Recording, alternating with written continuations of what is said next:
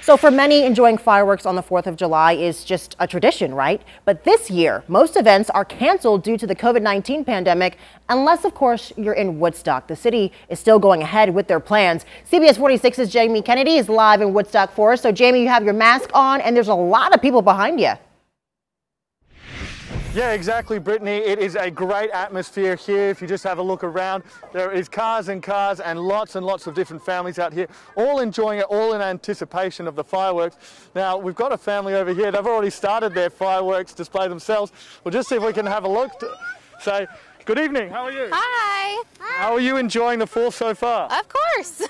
And how excited are you guys to actually be able to still see the fireworks tonight? Very lucky. Very, very lucky. We brought our masks just in case, but luckily we're 6 feet, more than 6 feet apart. Well, that's the whole thing here. So you've got your whole entire family here, but there's a nice distance between everyone else. Does that make you feel better? Yes, very, very, very.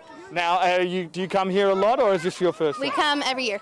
Every year, the same spot. It's perfect. You wouldn't miss it? Wouldn't miss it. Now, there was one little girl over here who said she'd love to speak to me. Good evening, how are you? My name's Malia Payton. And how are you excited for the fireworks? Do I know? I'm so glad So there you are, guys.